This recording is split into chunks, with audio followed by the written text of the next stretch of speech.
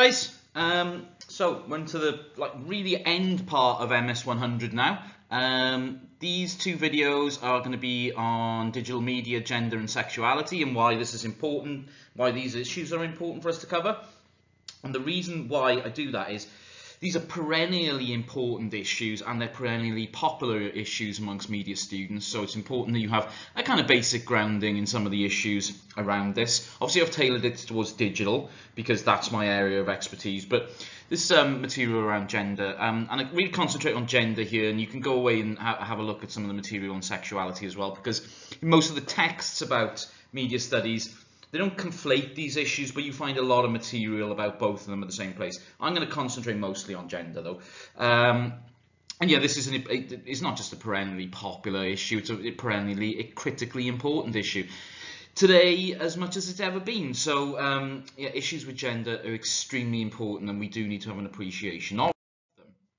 So, in these two videos, I want to look at what is important about gender and sexuality in media studies.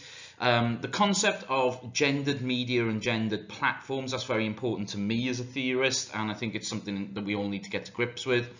The effect of gender in media development, and issues around harassment, the Me Too movement, and Gamergate as well. So obviously focus on digital media there, right? And we can begin by asking ourselves, why would we need a feminist perspective in media studies? And there is a hell of a good reason. Now, let's have a look at some of these genuine advertisements from the post-World War II era. I mean, some of these are great, right?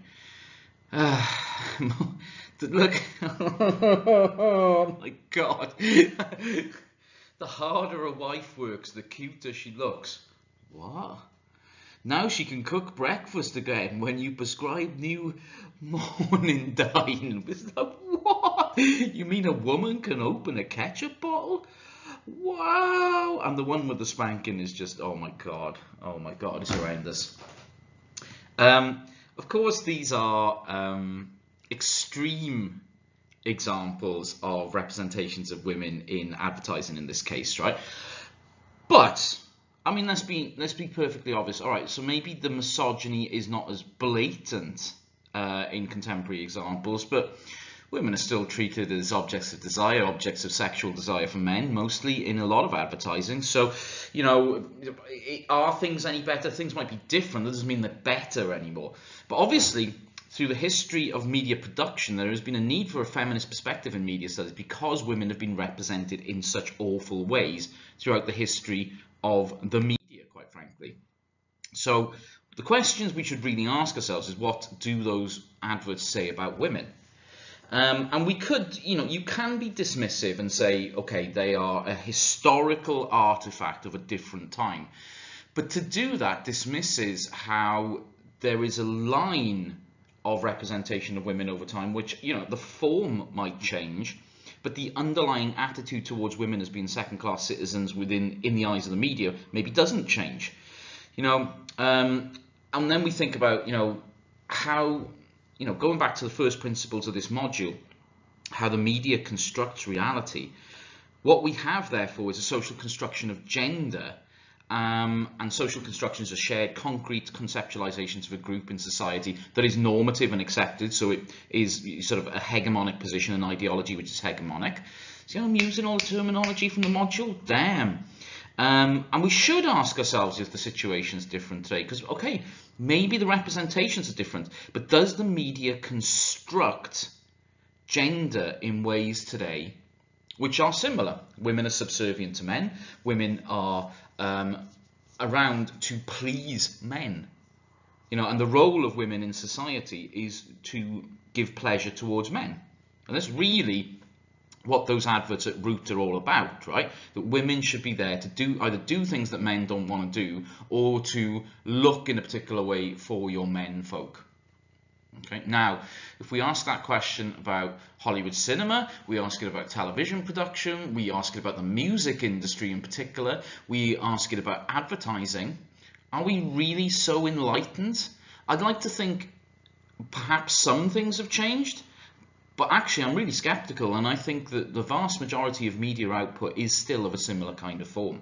You may disagree, and we can talk about this in the seminar, obviously, but I think it's a very important issue that, you know, as a starting point for thinking about issues within gender, within the media, and feminism and representation of women in particular, I think this is critically important. You might ask at this point in time, okay, Leighton, why are you doing a lecture about gender and it's all about women?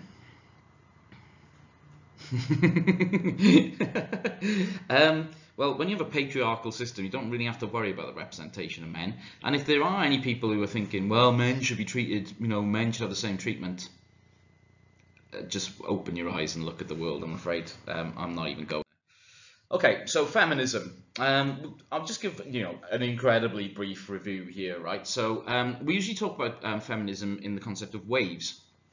Different waves of feminist thought over time. So the first wave, beginning in the 19th century and running into the 20th century, where the focus was on women's suffrage, i.e. the democratic rights of women and women's ability to vote in elections. And the scope of that was in the United States and the UK mostly.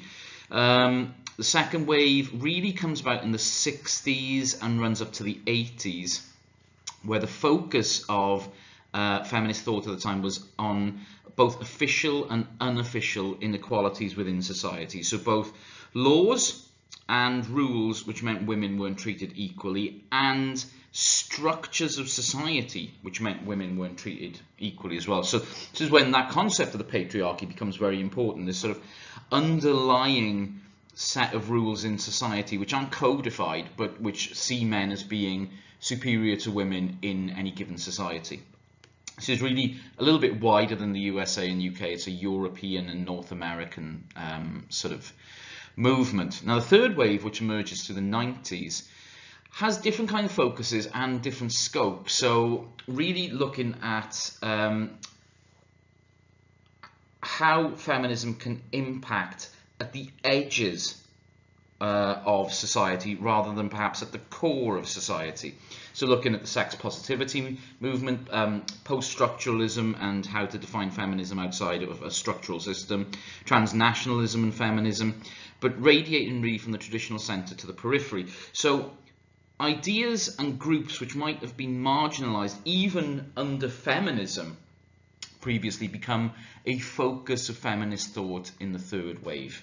There's some arguments that there's a fourth wave of feminism emerging today, but one of the problematic aspects of defining things in these terms is that it's very hard to concretize those definitions while something is happening. But if you're interested in this thing, obviously there's a great amount of literature being produced on feminism constantly, but on contemporary feminism too. So please follow your interests up that way. Why do we have feminism in media studies? Well, I'm just using news for an example. All hard news is about men. When you look at the news in the evening, the vast majority of stories on it, if you watch the news, I mean, look, media lecture shouldn't be saying this, right? But I hardly ever watch the news anymore. I find the news incredibly stupefying and dumbed down. But when I do watch it, it is largely about men. The stories are about men. People on it are men. Even if the presenter's a woman, most of the comments and so on come from men. There have been attempts to equalise this out, but they haven't been very successful. If you look at this, I've taken these figures from Paul Hodgkinson's book. So 17% of the world's news subjects were women. That means 83% are men. Women are least likely to appear in news stories about politics, government, business, or the economy, because of course, as we know, women aren't really important in those areas at all, right? Oh my God. Women were much more likely to appear in news stories about health, social issues, art, what you would actually call soft news as opposed to hard news. And here you go, bylines by gender. So, this is on a typical Saturday in 2012, and you can see remarkably the newspapers that do best in terms of gender balance are the Telegraph and the Times, but actually even they have a huge imbalance towards men. So news is male, and look, the entirety of media to a certain extent has a male bias to it. It's very difficult to to classify it in any other ways. I used to work with people who were really into podcasting, and I had a colleague who I worked with who was a film lecturer, and we used to kind of laugh at this podcast and stuff because we both found podcasts really stupid in some ways as a sort of academic area of study. And I asked her one day, okay, there's something else going on here. You really, really hate podcasts. What's going on? And she said, well, it's just another bunch of white guys studying stuff that white guys enjoy and white guys listen to. And I'm like, yeah, okay, I see that. I get that, and of course there are podcasts by women and there are podcasts for women, and women are an audience for podcasts too. But primarily it's a medium made by men, consumed by men, and talked about by men. And that's just, I'm just taking it away from news media here and plugging into a different area. If you think of video games or something, hell, it's completely dominated. Well, like there aren't any female game players. Well, I know that there are. I know that there are. And I know that there always have been as well. It's not like a new thing. Back when I was a kid, girls of my age played video games just like I did. But there's complete underrepresentation of that sort of thing. So despite any gains that have been made, there is still a significant issue with regards to both the representation of women and the amount of representation of women in the media in general, and therefore there is a definitive need for feminist media studies. So why do we have feminist media studies then? Well, we know that the media is involved in a gender setting, and a patriarchal ideology could be embedded in seemingly non-ideological, objective, neutral and non-gendered media texts, and helps to maintain the hegemony of patriarchy in real life. And indeed, sexist messages in media could socialize people, especially children. I'm not saying, not going into the media effects debate, saying, sexist messages make kids into misogynists, but it can socialize children into thinking that dichotomized and hierarchical sex role stereotypes are natural and normal. And it's not just the media that's at play here. There's been a long debate about, the kinds of toys that children play with, and the kinds of roles children are expected to assume in play when they're children, which normalizes particular sex role stereotypes. But and I've done this previously, right? I point at Disney with this. Disney is massively guilty of normalizing hierarchical and dichotomized sex role stereotypes in its texts, and kids love those texts. And it is a really bad example. In a feminist review, analysis of Disney, for example, would not be particularly good for Disney. So I'm just going to rattle through some of the key sort of ideas in feminist media studies that you can utilize and pick up straight away. Now, you're going to have to read around these because I'm only doing these literally on a slide each, but I think it's useful just to introduce them. Excuse me. So, Betty Friedan and the Feminist Mystique from 1963, I'm using the republished version of 2001, argues that the media presents a feminine ideal, a particular form of domestic suburban housewife, the happy housewife heroine, and that is the socially accepted image of what a good woman is.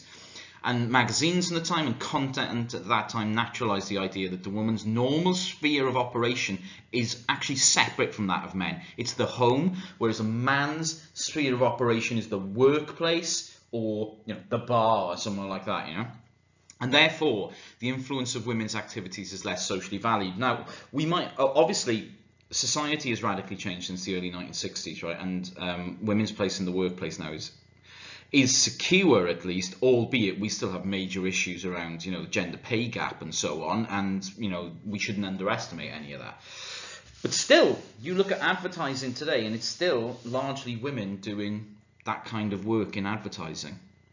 It's still seen as a realm of the woman, the home, rather than the realm of the man. So this problematic issue, although we could say Friedan's talking about a different time, actually I think that feminine ideal still exists and still permeates, even though it's not perhaps as explicit as it was at that time. If we look at Myra McDonald's work in Representing Women from 1995, she looks specifically at advertising, and there's three constructs of feminine identity in advertising discourse: the capable household manager, the guilt-ridden mother, and the self-indulgent flapper. They were not self-contained categories of actual women, but manufactured versions of feminine responsibilities or aspirations that have particular resonance for women of the period. She's looking at that historical period that I was looking at earlier. And really what McDonald says is that advertising discourse and media discourse in general constructs women. Now, and I've talked about this in terms of discourse when we, around Michel Foucault, and when I was talking about power and ideology and these things, and how we construct subjects through discourse. And really, McDonald's taking that kind of Foucauldian approach here, and arguing that there are three types of idealized version of women that are constructed in advertising discourse, which then become archetypes for women in society, right? So you've got the capable household manager, that's the best one. The guilt-ridden mother is the woman who should be at home looking after the kids but has to go and work, and that's a bad thing, and that still plays. And the self-indulgent flapper, the woman who is not married and doesn't have children and is basically a waste of space. And you might think, actually, that one is really, really harsh, and representations of that change. But if you look at kind of movies like Trainwreck is one that I can think of, Bridesmaids is another one. All of these sort of women that portray, or films I should say, that portray women who aren't married and don't have children as reckless, irresponsible drunks who sleep around all the time. That self-indulgent flapper is still an archetype that's used today. And it's like, what? Do you need a child and a man in order to be a woman? Well, or maybe to be a good woman. So again, McDonald's insights, albeit they're an analysis of a media which is in a context and time which is now different to ours perhaps, these ideas still have, real validity. Tuchman, the symbolic annihilation of women by the mass media. I mean, this is fascinating to me. Really, in terms of how we look at how women are just not presented in the media is very important. We have to look at the concept of absence. There are relatively few women are portrayed in mass media, certainly compared to men. And there's condemnation within that. The women that are presented, working women, are portrayed as condemned, and, in terms of that as well as trivialization, working women are symbolized as childlike adornments who need to be protected, or they are dismissed to the protective confines of the home. So really, in looking at film in particular, but also culture in general, women are defined by two things. One, by their absence, and those who are there are condemned as being not good. Wow. And that is what we call the symbolic. Remember, going back to the semiotics lecture, right? The symbolism here, the use of signs to condemn an entire gender and annihilate an entire gender in terms of importance. Harsh stuff. I think in terms of representation of women, maybe from 1978 when the original work came out, we do see more representation now, and so perhaps this notion of symbolic annihilation on the side of absence is not great, but I think on the side of condemnation there are still major problems here, and trivialization of women's role in society as well. So I think there still is a symbolic annihilation, but it is tipped perhaps away from absence into these other areas. Andrea Dworkin, a hugely influential second wave feminist, very, very focused on the representation of women and the effects of sex role stereotyping, in particular in pornography. And we haven't really spoken about pornography in this module, and you won't really talk about it much in your media degree, which is bizarre because it's one of the most consumed forms of media in the world. I've recently published a paper on virtual reality pornography in the journal Porn Studies, and it's a bit of an odd one, that, because I won't be really encouraged to use that as key reading or to publicize it too far. There's still a stigma around these things.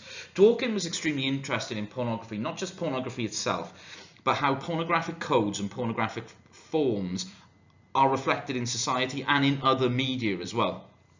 So really, in an analysis of pornography, this is in the 1980s, women, the prostitute, versus men, rapists, batterers, plunderers, and killers. And the effects of sex role stereotyping in pornography is that pornography violates the civil rights of women. Pornography socializes men into acts of rape and sexual violence in their real lives.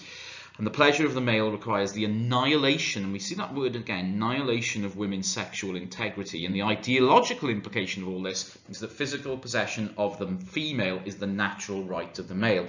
The reason why I draw on Dworkin here is we live in a highly, what we could call, porn-inflected society. You know, widespread and freely available pornography has been with us for many, many years, and the representations, the continuing problematic representations of men and women, even in mainstream pornography, still map onto those categories that Dworkin identified in 1981.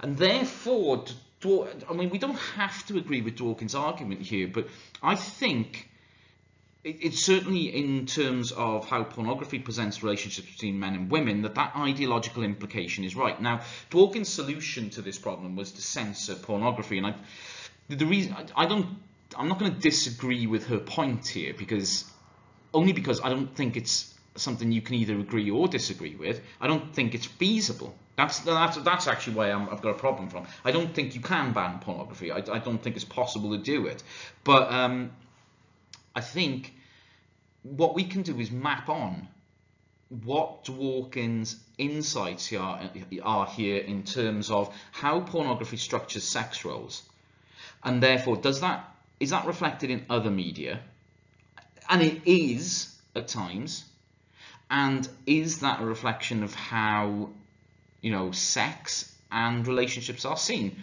Obviously not.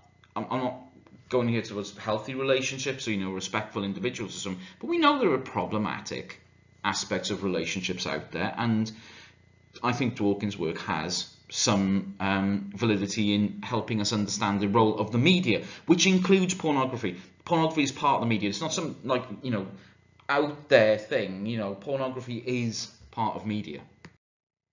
On a similar theme, but on a very different way of looking at it, if we look at Laura Mulvey's seminal work from 1975, Women as the Image, Men as the Bearer of the Look, Mulvey defines this term the male gaze, and I've used that shot from Mad Men because they actually deliberately use Mulvey's kind of ideas in Mad Men to structure how Christina Hendricks' character was kind of is always stared at, and where she's always stared at in the room.